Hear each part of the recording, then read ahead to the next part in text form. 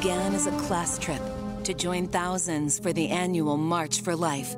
These Catholic young men traveled from Kentucky to stand up for what they believed in. But what happened was something very different. Crackers with Make America Great hat on. You little dirty crackers, your day coming. Young Klansmen.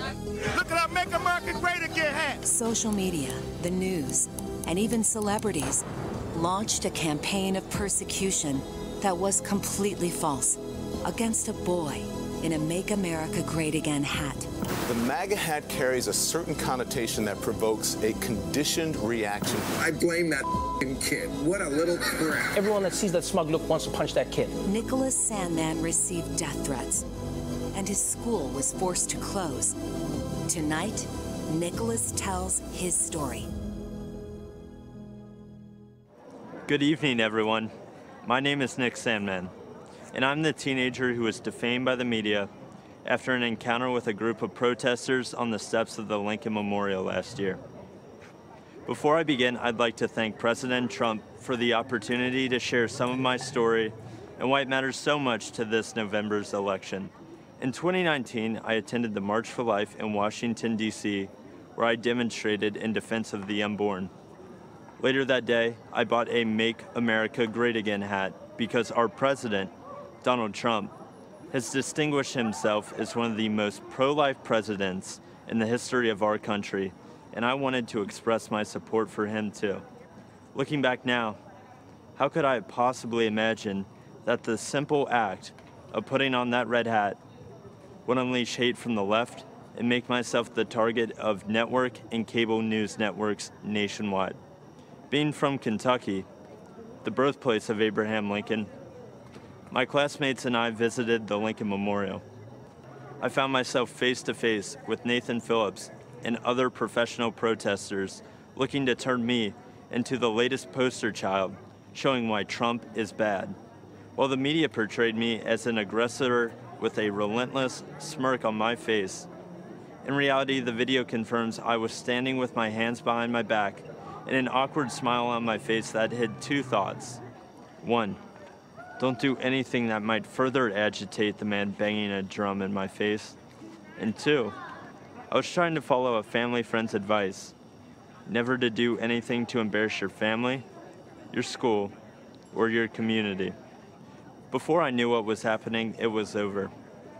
One of Mr. Phillips' fellow agitators yelled out, "We got him. It's all right here on video.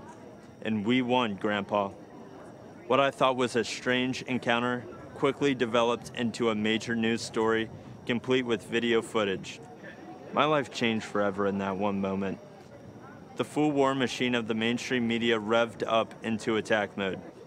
They did so without researching the full video of the incident, without ever investigating Mr. Phillips' motives, or without ever asking me for my side of the story. And do you know why? Because the truth was not important.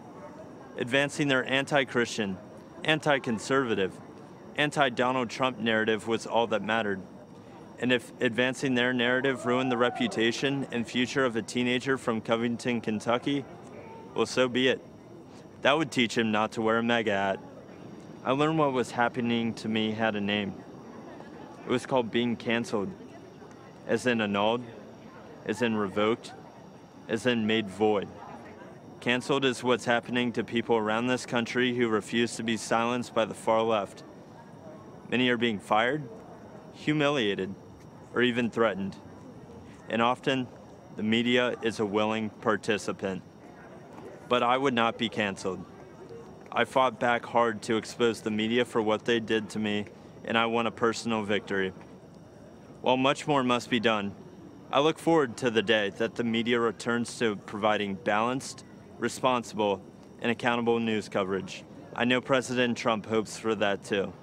And I know you'll agree with me when we say that no one in this country has been a victim of unfair media coverage more than President Donald Trump. In November, I believe this country must unite around a president who calls the media out and refuses to allow them to create a narrative instead of reporting the facts. I believe we must join a president who will challenge the media to return to objective journalism.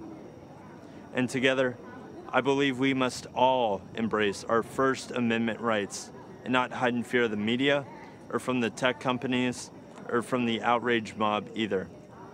This is worth fighting for. This is worth voting for. And this is what Donald Trump stands for. Thank you all for listening to me tonight. And one more thing. Let's make America great again.